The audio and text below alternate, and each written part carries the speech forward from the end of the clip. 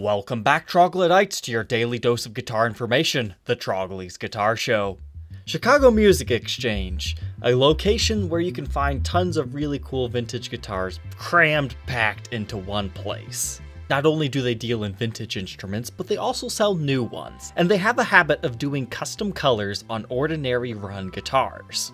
For example, last year we talked about their SG standards with their T-type pickups. They offered them in a plethora of colors.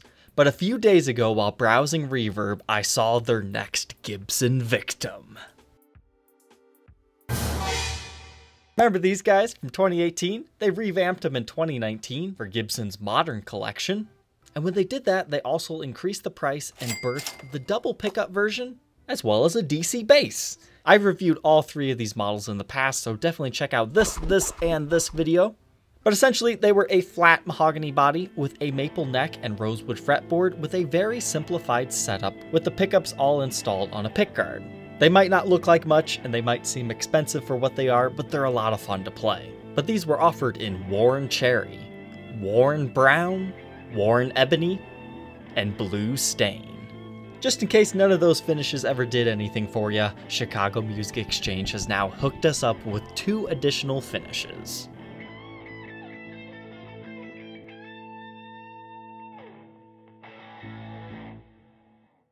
So here we are, CME has birthed the worn white finish with tortoiseshell pickguard. That seems to be CME's thing. And they've also given us a worn TV yellow. Now TV yellow, people were asking and begging for that finish to be used on this, so CME kind of went in and captured that market of what people were wanting. And they also offered these on the special with the white as well as the TV yellow. And hey, you can also do the bass. I think it looks a lot better on the worn white bass though. So let's go ahead and take a look at these. I'm not quite sure how I feel about the tortoiseshell pickguard on the worn white finish. I'm sure if you're more familiar with Fender guitars, it probably makes a little bit more sense, but me as a Gibson fan, it's just not something I'm used to seeing. And maybe it's just the white background not doing this finish justice. I would love to see one of these in person. But with it being the TV white finish, it looks like you're going to be able to feel the wood grain. It's going to be a very flat finish, just like the other ones were, but maybe even less smooth than they were. But the only thing that's a little bit sad here is you now have a solid finish over the neck. And the thing I love about these things being maple necks is sometimes you can find stupidly figured ones that don't belong on a sub $1,000 guitar. They're out there, you just have to do some hunting. Something I would have really liked though is if they would have ditched the black stained holly veneer and did it white. Wouldn't that be interesting? A matching headstock version of one of these. That would have made it truly special and made me want to purchase one of these for another review and demo. Moving on to the yellow one, I think the tortoiseshell works better with this. For whatever reason, red, yellow, it just works. And I find the black plastics further complement this combination. I can see a lot of people changing out these pickguards though, just because they want this TV yellow finish that everyone was asking for. This stock photo one has a couple of mineral streaks, which I think kind of look ugly in this case, but you know, sometimes they look cool. But it looks like this one does have a transparent yellow neck, which if I think about it, I can't remember another Gibson product that has a transparent yellow neck. That's kind of interesting. It makes me wonder if the white is also transparent and I'm just missing it in these stock photos. I'm not sure if a yellow headstock would work on this one if they went with my idea though. But these are still coming in Gibson gig bags. Pretty much the only thing different on the special is you got the neck pickup and the pickup selector switch, but in case you missed my videos, all of these modern juniors also have the neck pickup route. So if you find a junior at a great price used, you can modify it without having to do additional routing to make it into one of these specials. The more and more I'm looking at this from far away, the better it's looking. Here, I'll go ahead and chop the background off so we can see it with something that's not white. You're welcome. But for some reason, I almost think this double pickup doesn't work with the TV yellow finish. Maybe it's just the wood grain that's on this particular example that's not complementing stuff. But I would have to say, for whatever bizarre reason, this looks better. Maybe it's even just the way the pickguard was made. It's funny how things like that transpire. but knowing how each individual guitar's wood grain will affect the look this much, that would definitely make me want to see which one I'm ordering before I purchase it. That's the one downside of buying from CME and some other dealers that don't share photos of the exact guitar you're buying.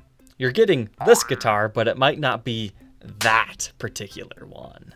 Now the bass. They should have just done a yellow pickup cover on it. That would have been goofy. Or maybe even just left it alone with black. I'm not quite sure if that white works or not. Maybe it looks cooler in person than it does right here. It almost looks like it has like some sort of chrome cover around the edges. And once again, not really digging the wood grain on this one. TV yellow's just kind of something you have ingrained in your mind that is just small little pores everywhere, not this long wavy grain. See, this is the type of wood grain I think of with a TV finish. But cool nonetheless that we have the option for a TV yellow bass. But this one, I think this is the real winner of the bass. It's got the matching pickup with the finish. Even that fretboard matches really well with the tortoiseshell pickguard. I'm definitely digging it. Okay, look at this. I've been seeing it wrong this whole time. I'm sure somebody already corrected me in the comment section. It looks like it's just a chrome cover over top of it, and it was reflecting like the studio. So that's not actually going to be white on this one. It's just going to be a chrome cover. That makes a little bit more sense, but is a little bit of a letdown here, but I think it will still work visually in person too. And now the big question, how much do these things cost?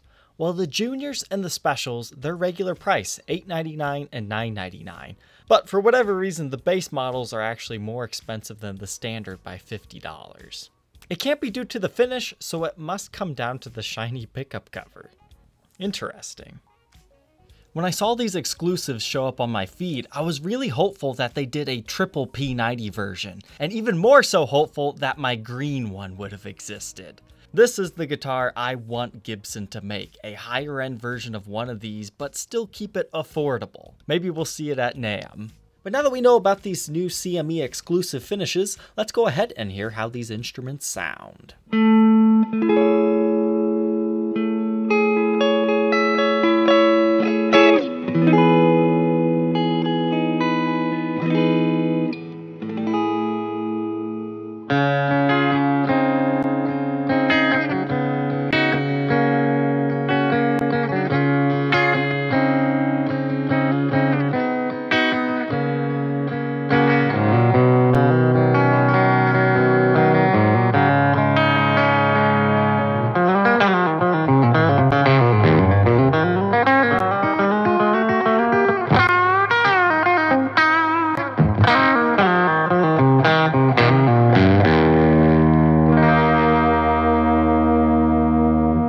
Question left, would you rock a CME exclusive Les Paul Jr. / special or not?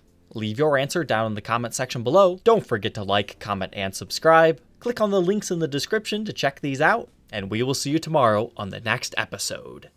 Take care.